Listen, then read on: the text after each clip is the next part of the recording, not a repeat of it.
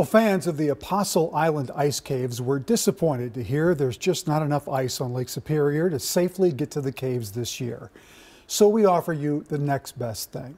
Boyd Huppert visited during the polar vortex of 2014 when more than 100,000 people made the trek to the caves. Tonight, a look back at that special time and place. One drip. Here we go, Maddie. That's where this started. We're here to see it and experience it. Before drops became a symphony. Wow! And Lake Superior created. They really are gorgeous. A gallery. It's awesome. It's beautiful.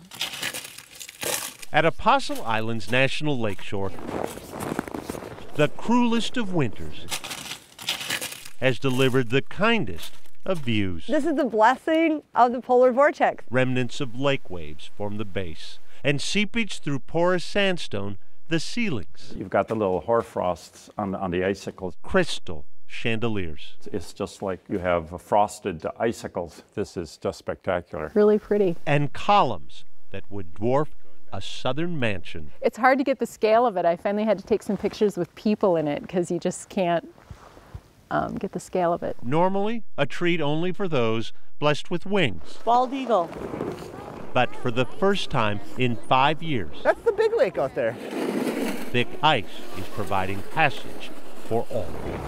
The Park Service credits social media for a river of people flowing over the lake. On weekends, their parked cars line the roads 3 miles back. Looked like the state fair. A swell of 10,000 people a day crawling in and out of the caves. Who knows when it's going to come again? More than 5 times the park's busiest day ever. All right, should I go first? Before this. Are you claustrophobic? I am. That's Kathy Smith exploring the caves Put your head up in that corner with Jonathan Malat, and then rotate your body around. a KARE photojournalist in cold pursuit. Now you gotta kind of turn your body. Yeah. Oh, wow. Yeah. Winter's my favorite season. To take this picture of Kathy encased in ice, sunlight streaming through I love this part. to the quiet. But for the shifting of the ice and countless other reminders, listen, the lakeshore is alive. Like your toilet hasn't stopped running. Yeah. I'm sure it's coming down from above, running inside the pillar. A snapshot in time. There we go. We got her. You got it. A treasure hunt. And a playground. It's like a jungle gym. Who knew we'd discover great Oh my gosh. just when we thought this winter was up to no good? Mother Nature does the best artwork, you know, and she's done a beautiful job. Boyd Huppert, KARE 11 News on Lake Superior. So thank you, God, and enjoy.